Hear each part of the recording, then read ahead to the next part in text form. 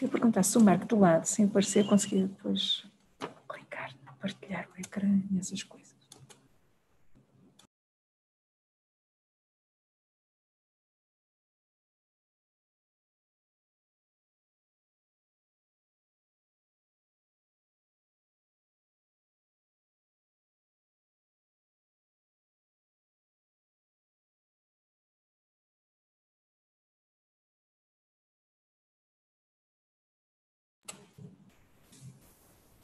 Hi, Professor João. Hi. We are about to start the last opening session for day 3 of the meeting, and welcome, Professor Paula Guerra. Hello. How are you all? Fine. Ready for an amazing talk between engineering and sociology? Let's go. Okay, I'm going to take this just for introduction, and welcome everyone who are watching us live in YouTube. This is day 3 and the last day of the second international meeting of What If World History, an event that is part of the Days of Alternative History, Wine, Punk and Friends, hosted by Casa Comum at the Rectorate of the University of Porto. And being this the last day, I wanted, before introducing our guests for the face-to-face invited lectures session, to make a little bit of a summary of what went on the event and what to expect of the following afternoon of the sessions, okay? So I'm going to share.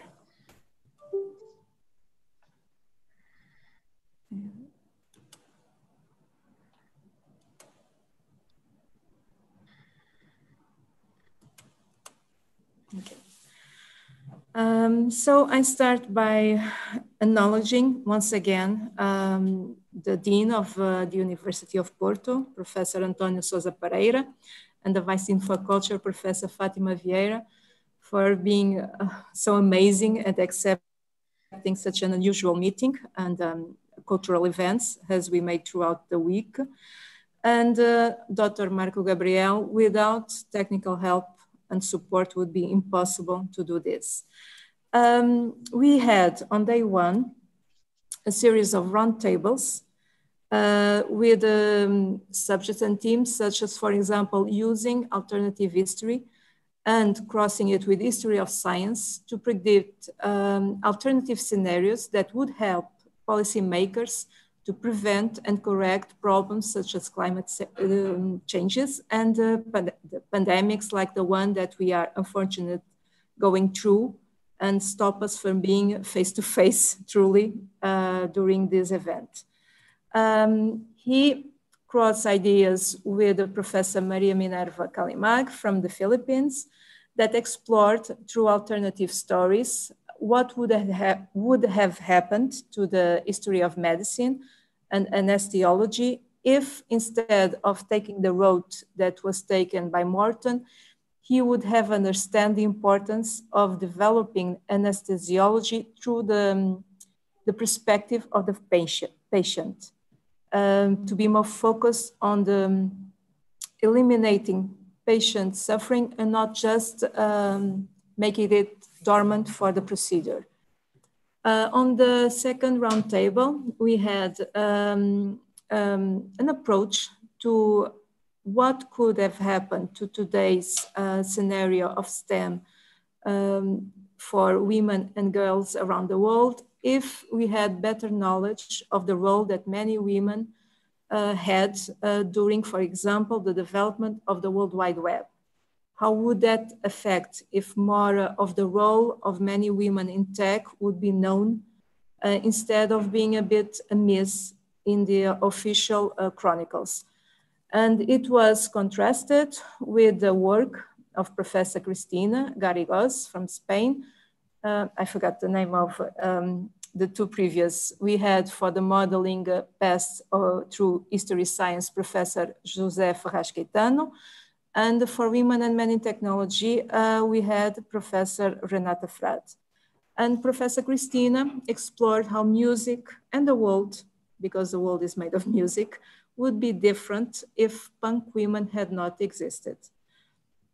Yesterday, we had roundtables that explored how would our world change if the Monty Python had preferred different techniques to use in their sketches. And this was delivered by André Leite Coelho from the University of Vigo. And the talk with Cynthia Montadon Tomas from Mexico that explored how using alternative stories, you can build a consensus among people that would promote change. Because as she put it, and very well, we don't like change, usually. And to change in a way that is effective and perennial, we need to have different approaches to the ones that are currently being used. And alternative stories and histories could be a valuable tool on such an endeavor. On the fourth roundtable, we had a theme that is very close to my heart, because nowadays we are facing a grave danger in academic publications. I saw a couple of days in Twitter an academic that, with a bit of sense of humor, said, one day I'll have to mortgage my house to be able to publish, because the policy of publishing and having to pay to publish research is mining a bit of what is happening on the scientific research around the world. And Samuel Etienne from Paris had an interesting proposal on how we can address this issue and explore it, and presented also a new academic journal that he founded, and that can be a solution proposal in a practical manner for this type of problem. And on the other side of the round table, we had Ondina Pires and Ana Oliveira from Portugal. And music was again on the table, which is very well suited as the main theme of this meeting year, of the meeting of this year was art and alternative music. I am really sorry. This is how tired I am. It was art and alternative history.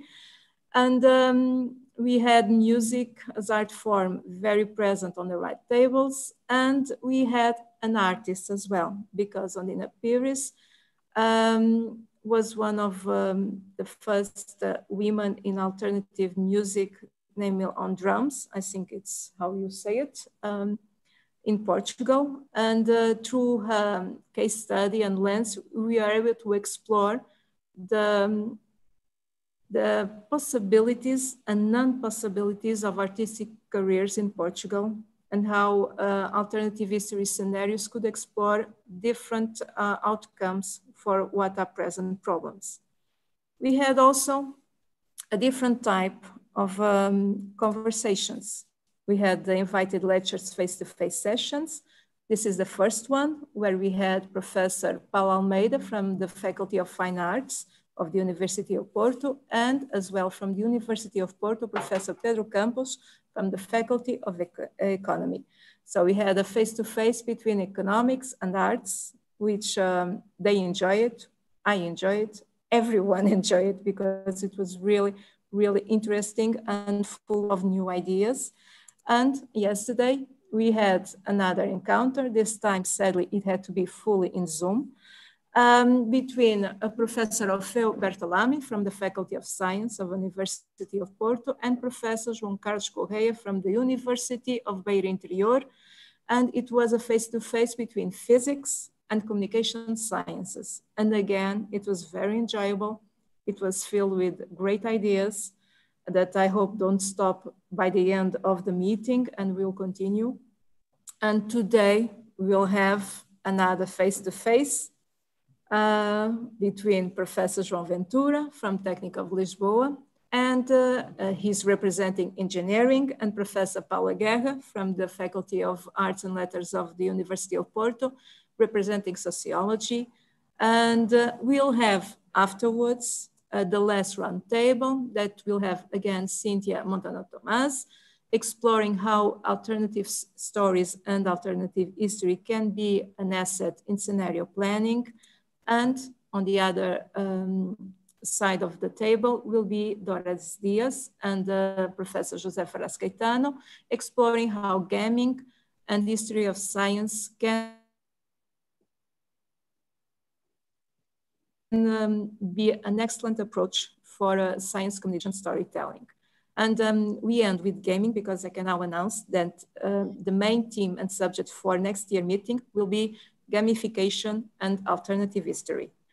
And why all these round tables and invited lectures face-to-face instead of the usual oral presentations or invited lectures that are usually monologues? Because we value above all the building and crossing between different and even eventual opposing fields, and that can only be made through conversation. It's harder to explore ideas and your research work to talking with each other, but it is more creative. And this is a very creative meeting. And it's more interesting for those watching and for those participating.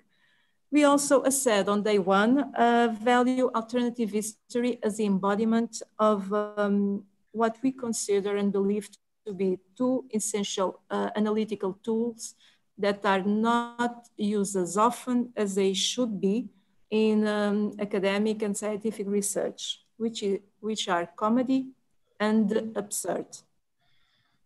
Because research is human, and you cannot be human without these two tools. And now I will stop talking. I already introduced our two guests for the invited lecture face-to-face session of today. And I will leave for you to talk and to delight us, as I'm sure you will. Okay. The floor is yours, Professor Paula and Professor João. Thank you, Anna. And first of all, I want to say thank you for this initiative. I think it's very interesting. As I can see in the other days, is incredible, this exchange between the sciences and between arts and science. And I think it's very interesting. And I'm very grateful to be part of this. And I want to say thank you to João to be part with me with this challenge and this discussion between sociology and engineering, but I think it's more between fanzines and something like scientific fiction. But let's see. I start, and after João proceed. Yes. Yes, João? Yeah, okay. So I go put share a presentation.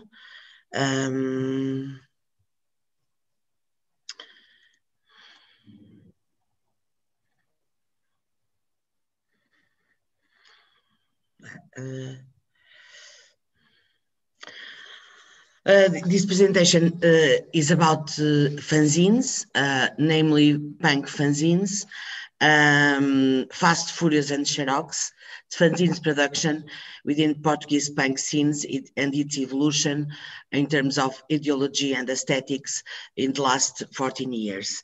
And this happens because we have, me and a colleague, the name Pedro Quintela, we have this book, this recent book, about fanzines, not only about Portuguese fanzines, but about fanzines around the world in terms of music, but not only music, feminist fanzines, etc. Is an emblematic image because it's a fanzine from the 80s, from Porto, namely Espinho. The name is Cadáver Esquisito. And what you can say? First fanzines arise in decades of 20s and 30s associated with science fiction fans. However, the production, distributions, and consumption of fanzines won global relevance with the emergence of punk phenomenon in the UK and USA during the 70s and 80s. And also we can see here Sniff and Glue and most important fanzines from UK. Atten contested the idea that fanzine is assumed to essentially a subcultural product, emancipating the fanzine culture through a symbolic agreement between the fanzine and the experience and lifestyle. From the perspective of Atten, the fanzine emerged from three main reasons. The fanzine operates as a space for expression and discussion by fans of a musical genre, bands or artists who do not have space or are forgotten by traditional music press. The fanzine serves to strengthen an underground musical genre, bands or artists whose range is very limited, and for at least, the fanzine allows fans of a musical dish to keep up their connection and enthusiasm. In all these cases, the objective is to create community of interest and taste, and obviously this is not confined to the punk. Fanzines like Taste Sticks adopt a do-it-yourself, independent approach that punk musicians had exposed. With the rise of newly formed bands came the establishment of impromptu clubs, small independent record labels, and record stores. In the same way, fanzines offered fans a free space for developing ideas and practices, and a visual space undercovered by formal design rules and visual expectations. Usually homemade, produced with a limited circulation, the fanzines tend to be written and published by punk movement members, individually or collectively, having as their target audience in their peers, other punk fans. As Julia Pine refers, fanzines are material forms of representation. This collective and volunteer constructed editing contributions and distribution objects allow the individual to state their social existence and cultural participation. At the same time, that materialize a local movement. In other dimensions of punk movement, fanzines graphic components play an equal or even a more important role than the written texts. In fact, very often happens that written and visual components are so deeply mixed that it becomes impossible to develop a separate analysis of these two elements. The pioneer English punk fanzines of the second half of the 70s, such Panache, Sniff Glue, Rip and Tom, gave a decisive contribution to the creation of a specific aesthetic and editorial language that turned out to be a sort of subcultural canon.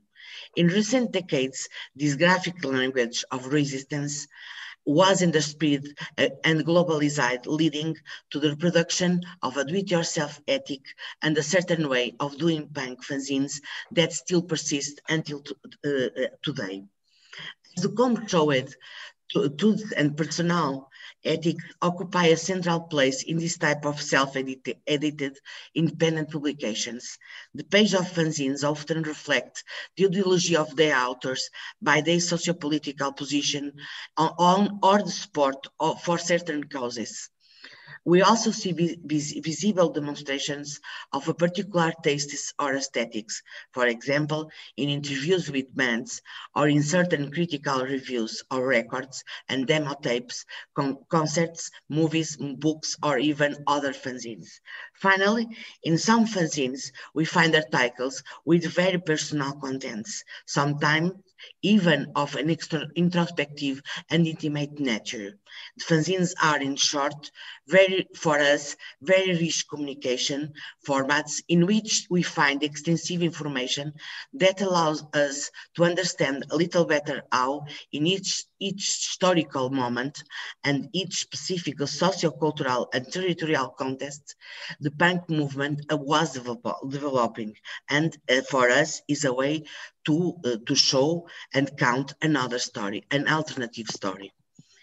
Now I pass to Professor Ventura. Okay, I'm going to share the.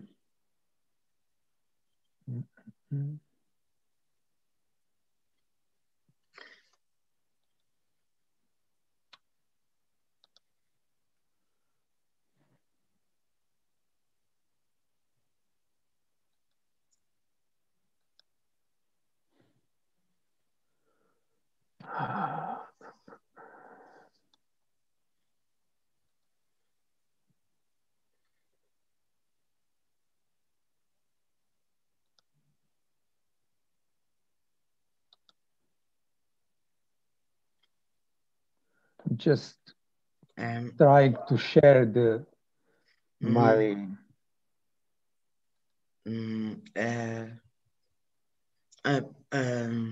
João, in the end of there are like a chat participants. Yeah, okay. Chat and share the. I can't see the share.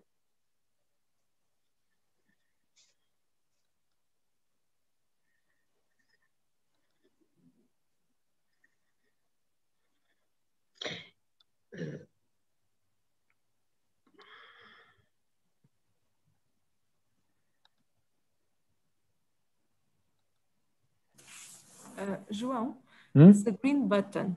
You see it immediately because it's the only one of that color in the many buttons at the green button. You click in it, you upload the presentation you want, and then you put in full display mode. I have an idea, Anna. Maybe Professor João can send to you, and you can share. No.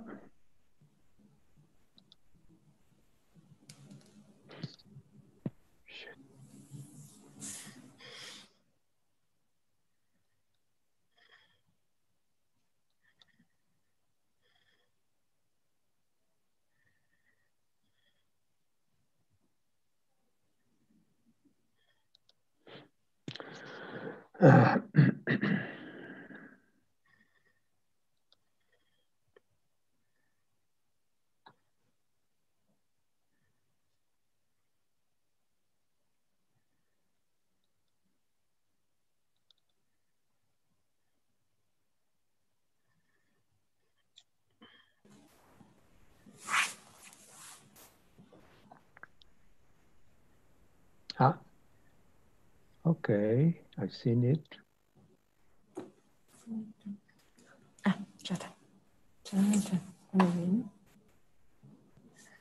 It's okay? Yes.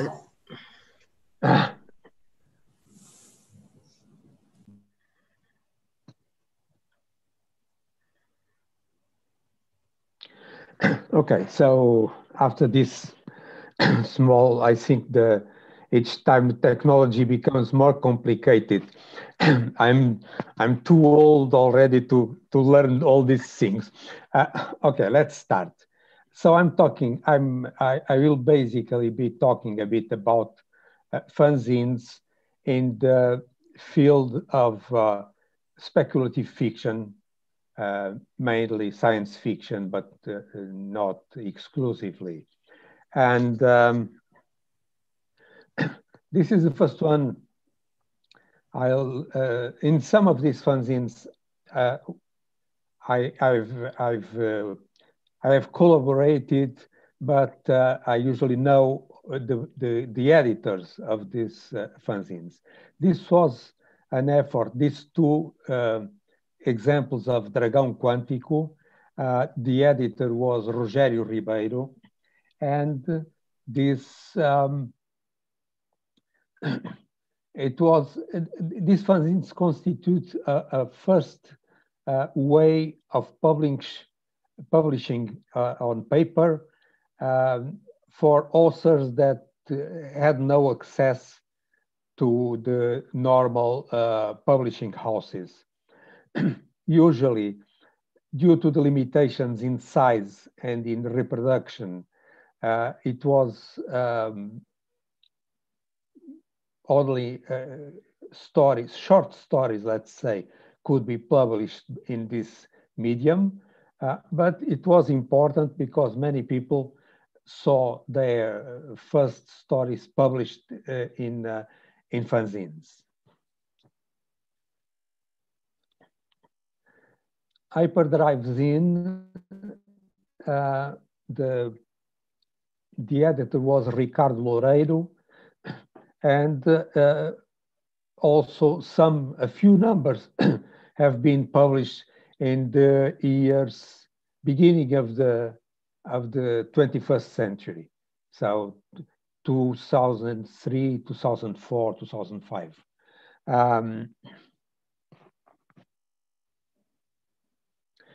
Usually they were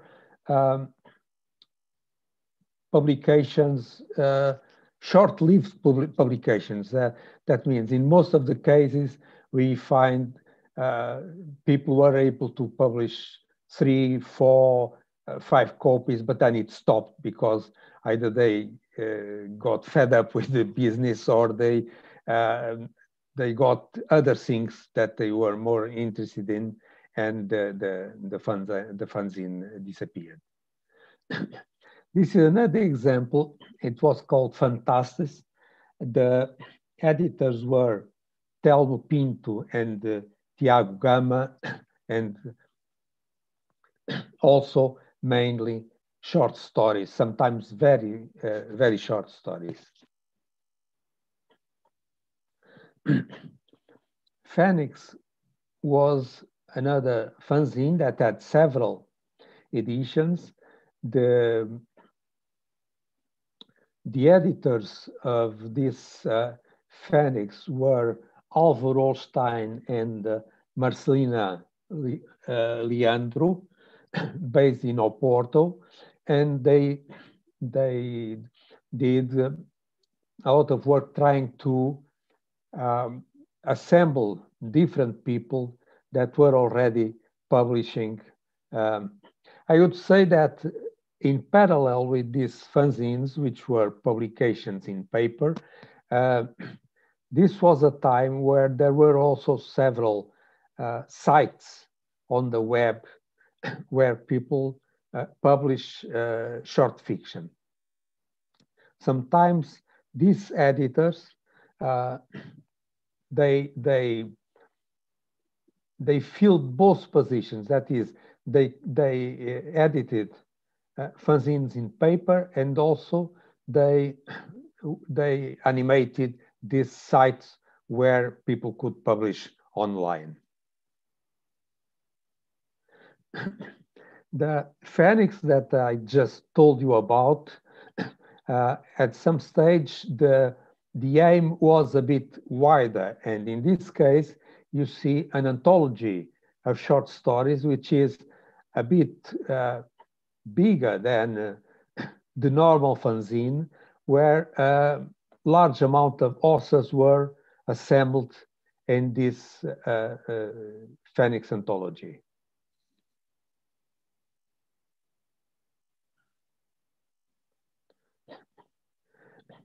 Another publication, Trema.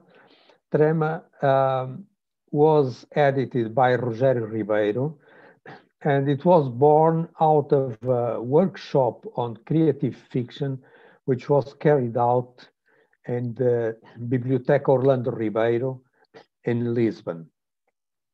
So as the outcome of this workshop, Rogério Ribeiro edited this magazine called Trema, with several contributing authors. Nanozine, or Nanozine, was also, we could call it a fanzine, but in this case, there was some continuity, because the copy you are seeing, it was already number 9, and again, this was a publication dedicated to short or very short stories. Another example, Lusitania, was the editor was Carlos Silva, based in Lisbon. He is now the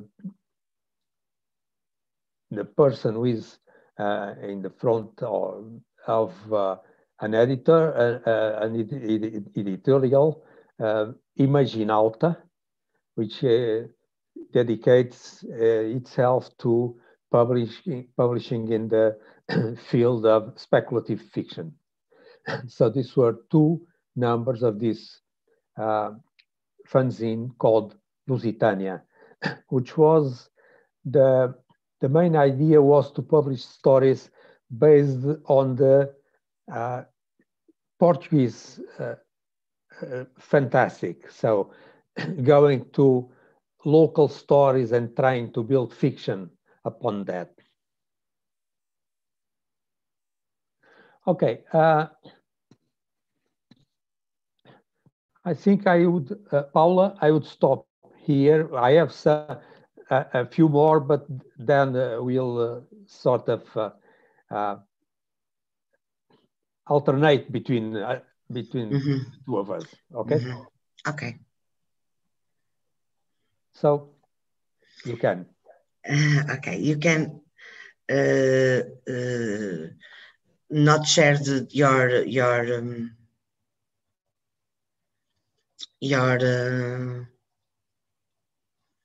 okay. So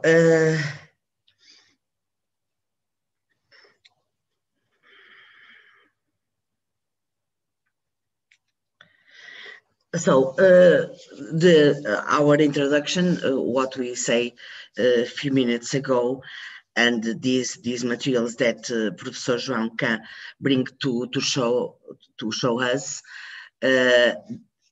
demonstrate the importance of fanzines and other type of publications. These type of publications, counting another story or counting other stories of a country, of a region, of a group of persons, of a community of people. So we do this work about the Portuguese punk fanzines. We made an exercise.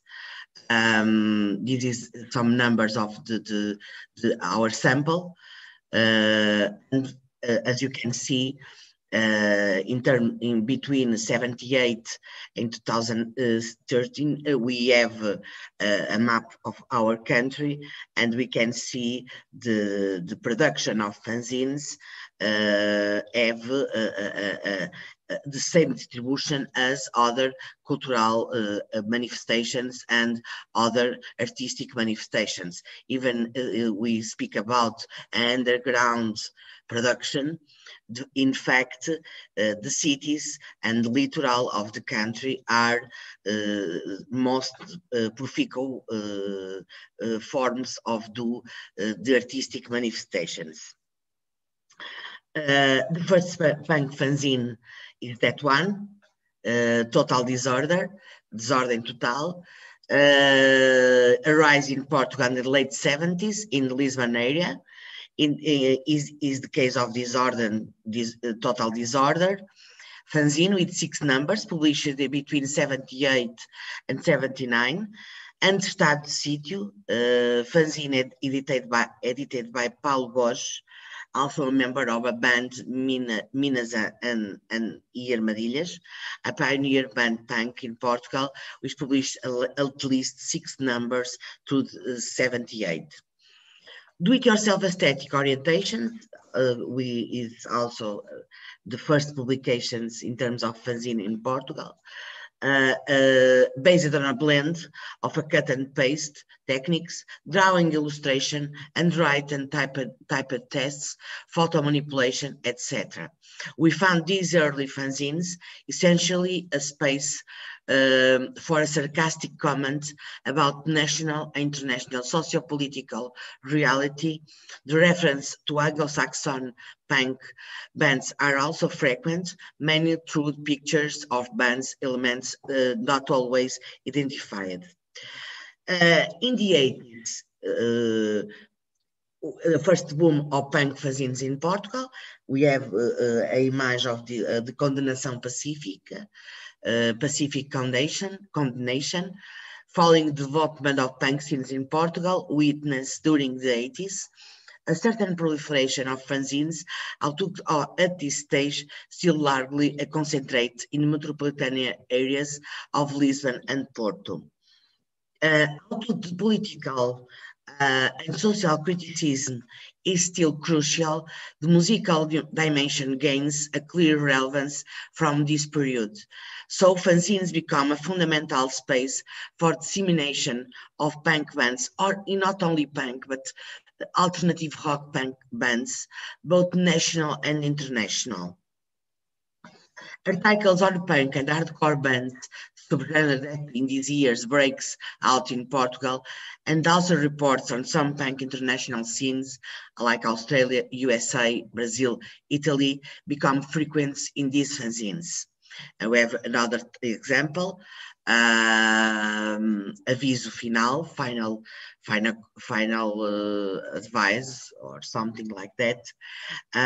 Initially, these publishers were using essentially secondary sources, such as newspaper articles, press releases, but gradually they began to incorporate primary data in general by conducting interviews with punk bands, both national and international.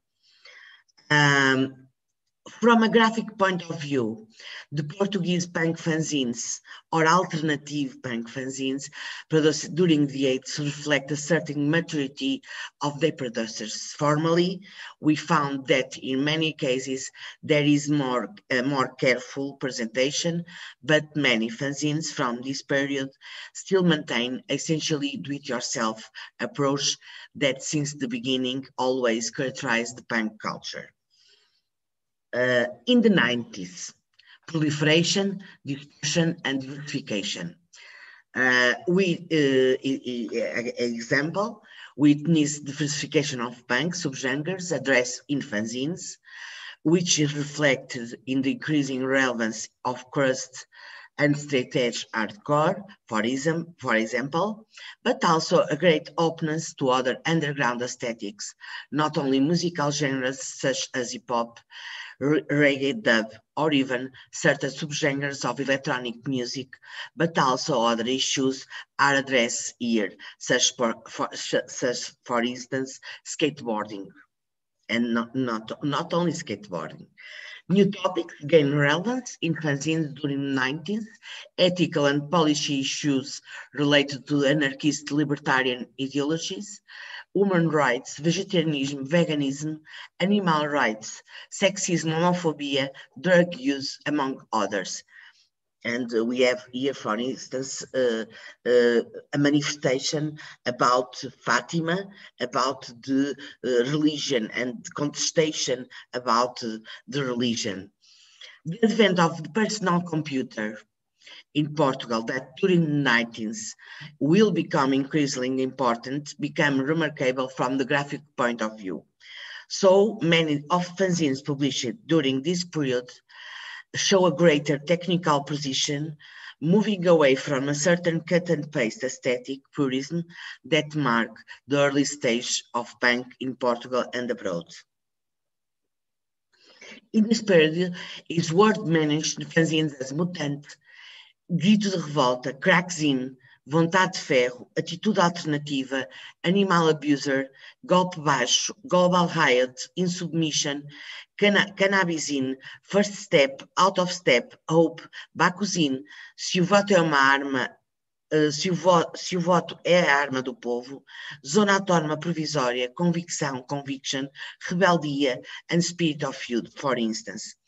Another interesting point is the mix between English and Portuguese, and progressively the importance of the designation of the fanzines in English is also important.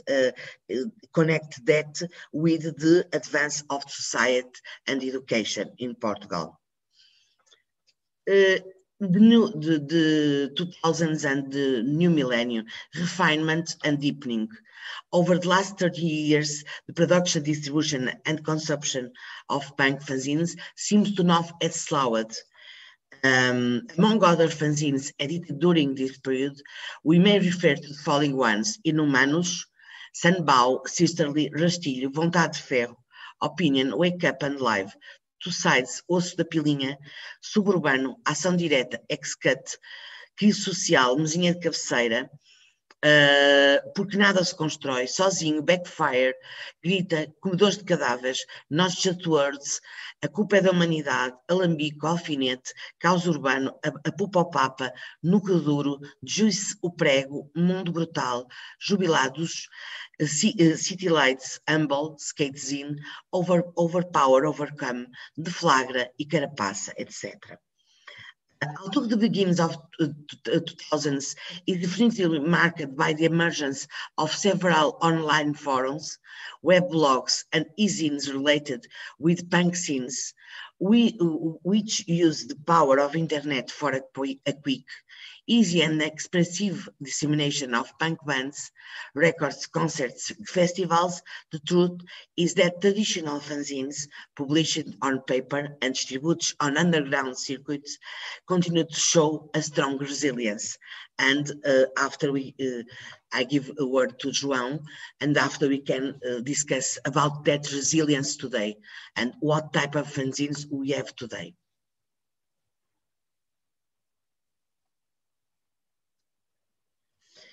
Okay.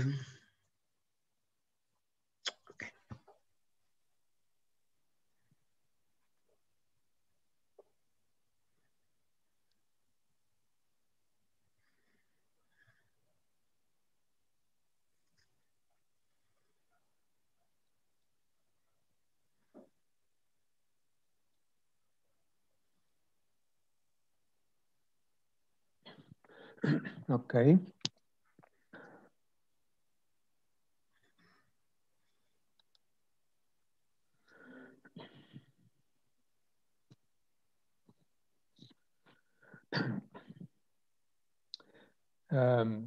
Portanto,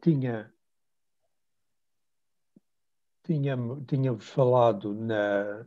Oh, sorry. I had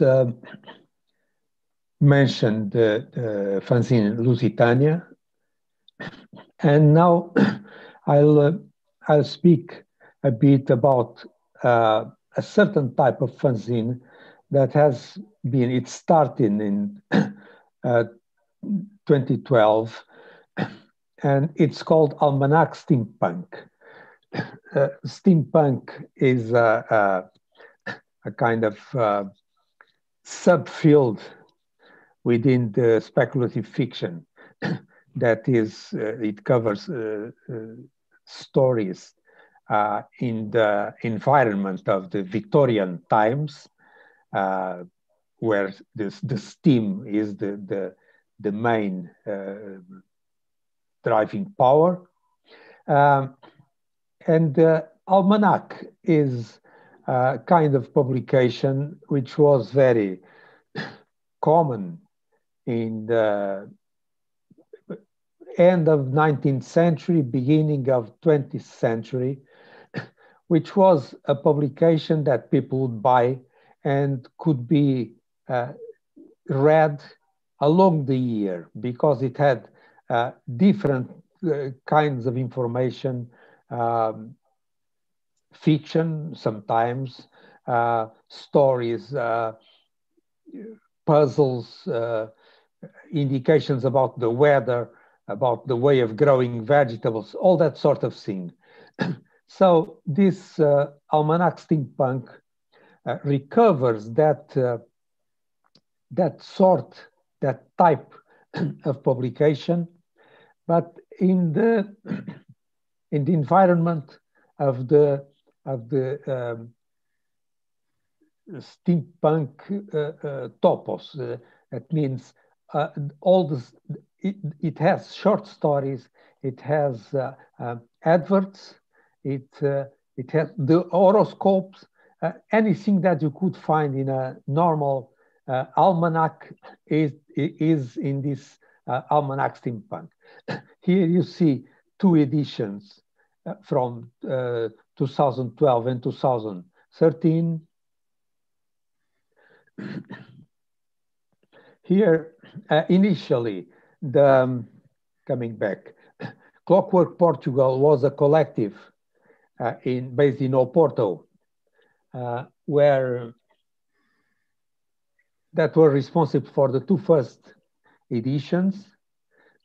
Then Corte do Norte, again, a collective in Oporto, which published the 2015 edition. And then in 2017, it was already published in Lisbon. And the last edition, pardon, the last edition from 2019 was published by Editorial Divergência, a small publishing house in Lisbon that publishes speculative fiction, and it has published several books in these last years. The steampunk is probably one of the subfields in speculative fiction, which is more related to alternative story, alternative history, in the sense that when we put the action of a story in the Victorian times, we are in fact establishing different timelines based or starting in that time. And so the main concept of alternative history is in fact in the essence of this steampunk subgenre.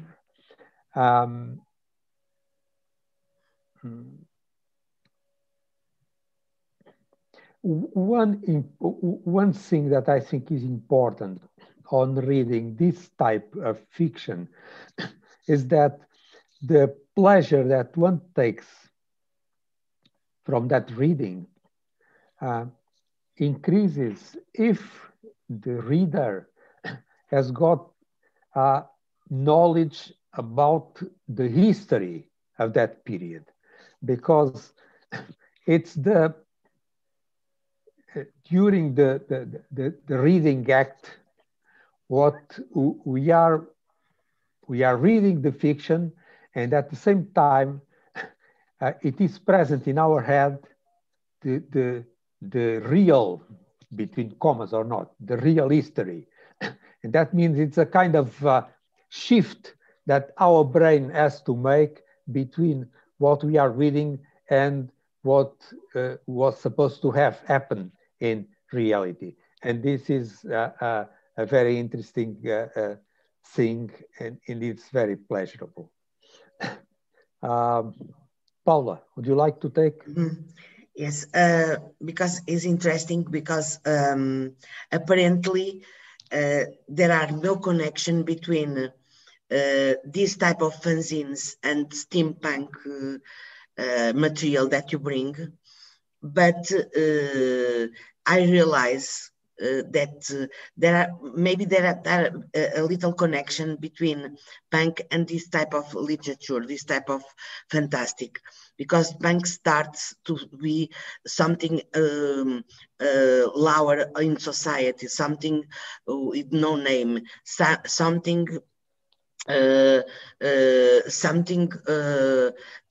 really underground, like a subproletariat of Marx something like that. The first definition of punk is something like this underground, this type of thing. And I meet some parallels between this punk or these expressions and the steampunk expressions that you speak about. Another interesting point is, as these type of fanzines, the type of publication that you bring to us is a type of publications that show us different things. So some kind new worlds or other worlds, other realities that are not mainstream reality, the mainstream identity, and this is very important and a very connection between. And as I said to you yesterday, is interesting because nowadays with internet, with everything that we have, these worlds of technology that we have, the fanzine not die. The fanzine not died. The fanzine have a sort of reappropriation in these times. For instance, Samuel, my French colleague, who have the Journal of Zines, we have in this moment a special call about feminism and fanzines, for instance, and we have special issues about different thematics, and that proves that are the importance of these types of communication, these alternative ways of publications to communicate and aggregate people. And I want to share with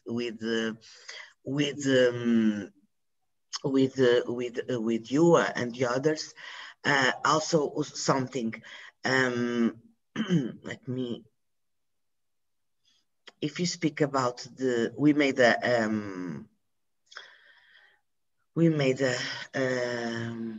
content analysis. Okay, we made a content analysis of fanzines, of these fanzines, and affinity and musical sociability had the largest numbers of occurrences, demonstrating the importance of music, information, and operation of a particular punk scene through the following 7 items: the reference of bands, defense of Portuguese punk music scenes, disclosure of fanzines, radio and concert spaces, the apology of punk hardcore Portuguese skinhead scenes, the disclosure of records, labels and distributors, the criticism of punk hardcore Portuguese scenes, and the criticism of concerts, records and books. In contrast to the titles of fanzines, in their contents, we can observe a focus on music and its daily celebrations and proclamation as element of Portuguese punk scene. And after musical affinity and sociability, celebration and hedonism are the most commonly recurring thematics in sections and pages of Portuguese punk fanzines. This conclusion is based on the evaluation of a group identity or musical community in the linking of affections and pleasures. Fanzines normally develop around the establishment of social relations, that is, among operators in local scenes, with emotions based on commitment or assimilation in relation to shared values. The bulk of thematics present in content of the fanzines that were analyzed or relates to the defense of an alternative to the system or criticized behaviors, social criticism and revolt, precisely thematics that relate back to the values and ideals exposed in terms of the titles. We have here the positioning of the resistance that is abundantly attributed to the punks, but in context of this inclusion in the local punk scenes and sub-scenes. And maybe in your publications, João, in your publications, we can find this type of position, other similar position like these people. What do you think?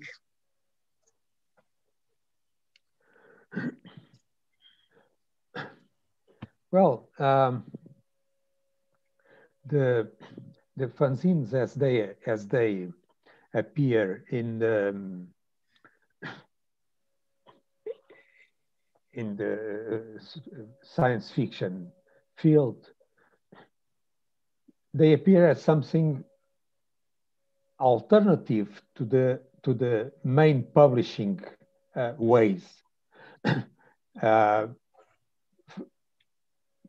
Essentially, when they appear, because it was very difficult. In Portugal, we had for a certain number of years a few collections of science fiction and fantasy. The best known is Coleção Argonauta, the Livros do Brasil, but then it stopped publishing. There were a few other publishing houses that started collections of science fiction, but some of them stopped. And anyway, it was difficult to publish books. So this was a way people found to have things in print. In fact, I tend to think that nowadays the online is an alternative to fanzines. It's a parallel way. It doesn't substitute, but it's a way easier because it doesn't depend. Electrons are cheap, and if you publish online, you can print if you like it. You can just download and print. So it's a way of spreading the way of making things known. I tend to think. Make things happen, yes. And I think is totally true. Also here in this type of fanzines, more related with music, but they are more than music. Because there are a lot of, we discussed yesterday, there are a lot of fanzines today in format of e-zines, and also, for instance, podcasts as fanzines. So the internet opens all the possibilities for the existence of the zines.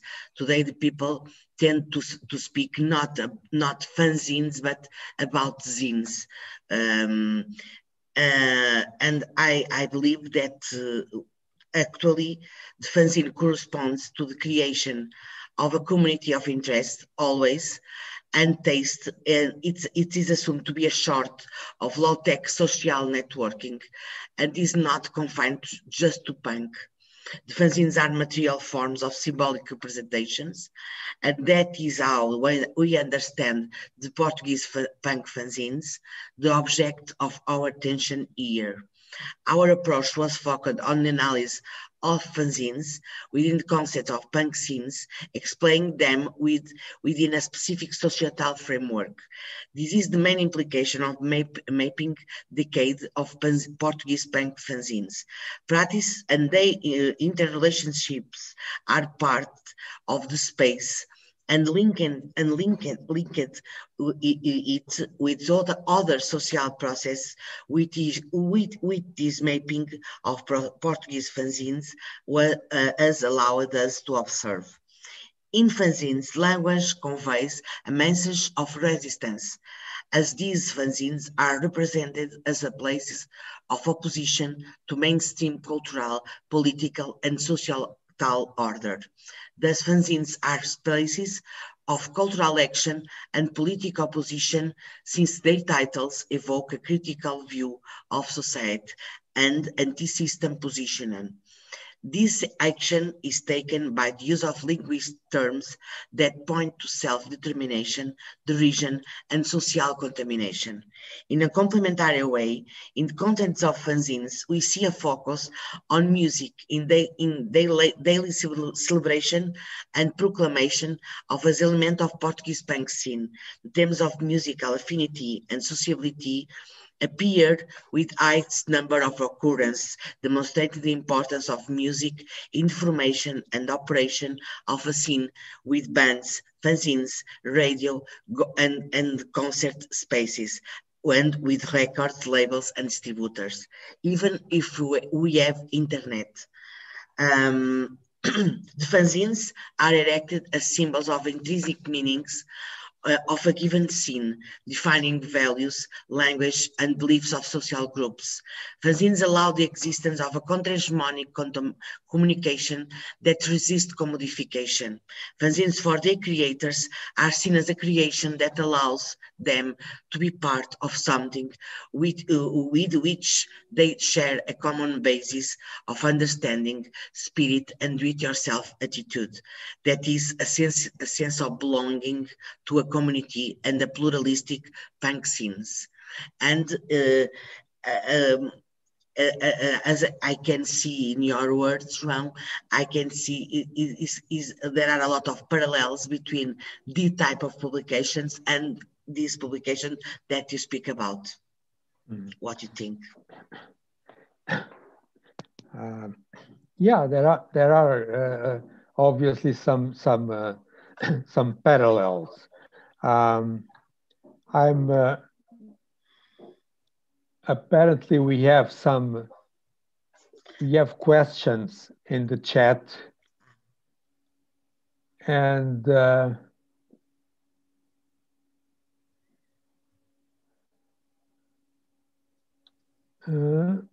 what if the advent of personal computers in Portugal was 10 years later? What would have changed, namely statically, in fanzines? And would that affect the speculative fiction fanzines as well?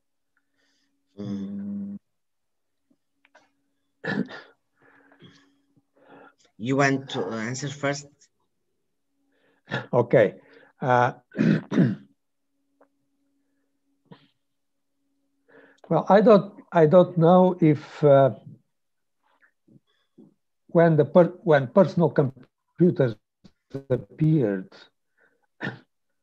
the software that we have nowadays to publish and to add graphics and things like that to make pretty things on the computer.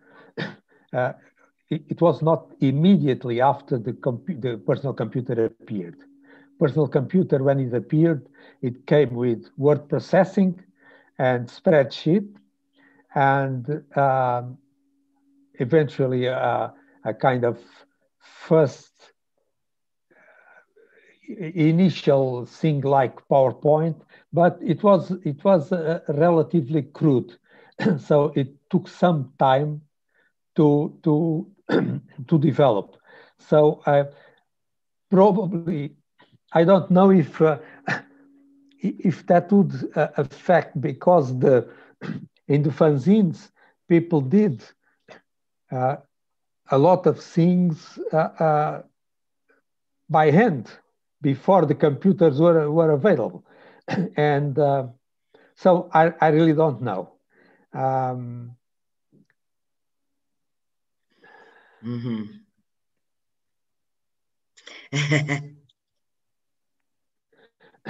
Okay, so I with respect to the first question, I don't know if there would be any effect.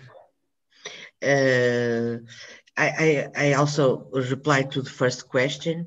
I'm not with our collection of fanzines. It's not possible to see these 10 years of later, because it's not possible to see the differences between the Portuguese fanzines and the others related with the gap of 10 years later. I think it's not possible to see. We have the fanzines in terms of objects, and we analyze. And it's not clear, this evidence. I think João replied to that in the first moment. It's not clear the use of these important or sophisticated advices in terms of design. And other question, I think the personal computers, they come to Portugal with a delay, of course, but for the major part of the population, not for some people. There are some people belong to some elite, cultural and artistic elite, that they have access to the computer, personal computer, at the same time as the others. So I think it's not a relevant difference between our fanzines and the others in these terms. The most important difference are in terms of thematics, as you have seen in the images, for instance, political affairs and things like that. João, the second question. Why do you think steampunk is so popular? Punk was never picked up by the punk fanzines. Well, I really don't know. One has to ask that question to the people who publish punk fanzines. So I think this is an interesting question because this point to the usual demarcations in terms of legitimate and illegitimate forms of expression and artistic expression and cultural expressions in our country. Our country have a poor cultural industry and have a poor field of cultural production and very hierarchical cultural production and artistic production. And I think there are no connections between steampunk and the others and the others fanzines because they don't live in the same world. Because it's a question of distinction. It's a question of symbolic distinction. I think that.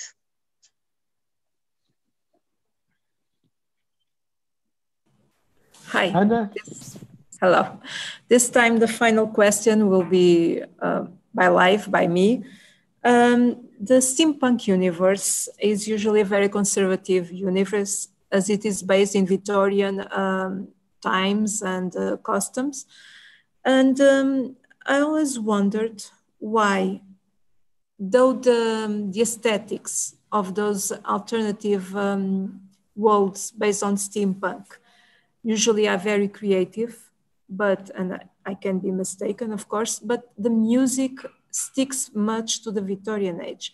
And I was wondering what you would think would be if someone put or developed punk music from the Victorian type themed of a steampunk universe. Would it work? Would it be interesting? It's for both, the question. João, first. Yeah, you mean developing music? Yes. Punk music with to apply.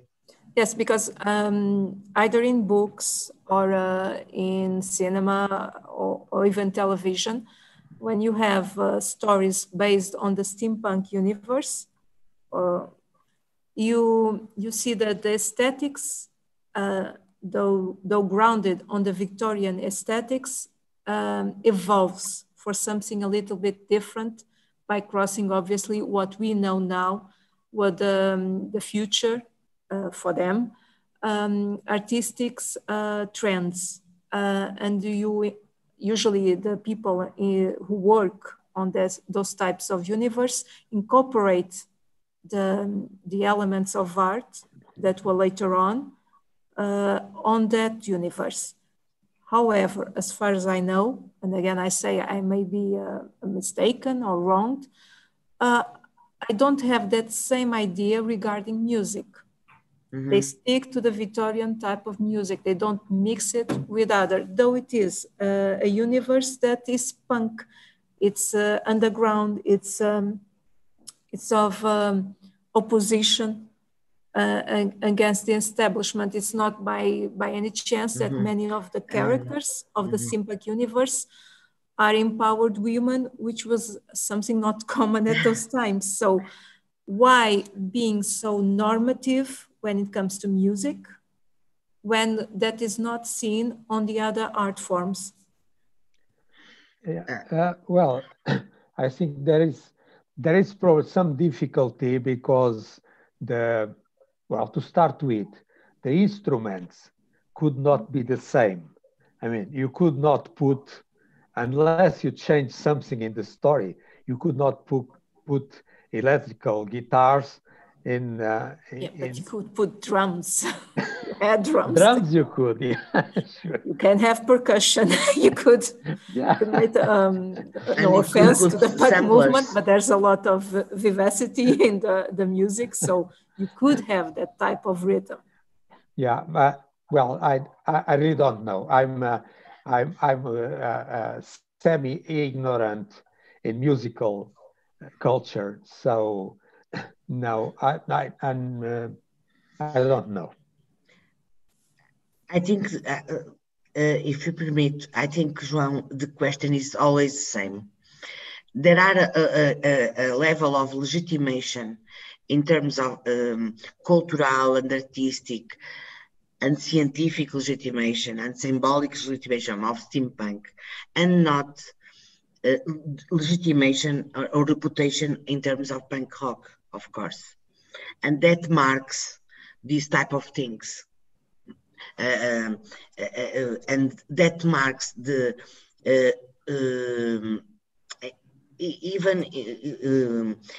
that is more evident in a society like Portugal, a little country, with a lot of elitism in terms of cultural aspects and artistic fruition and things like that. And I think that the worlds are very separate. Just now, in the second decade of this millennium, the things are more mixed, okay, in terms of cinema, in terms of publications, things like that. But we have, in general, not only in the scientific fiction, but in general, we have an artistic system very hierarchic. You understand? With high culture, medium culture, and lower culture. And this is, in these days, today, this marks a lot of things. There are a lot of resistance in a lot of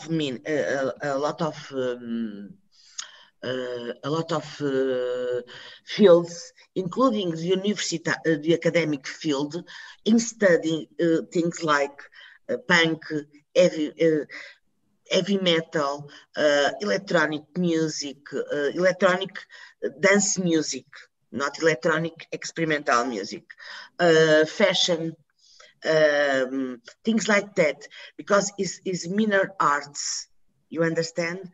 And I think that we need to challenge that.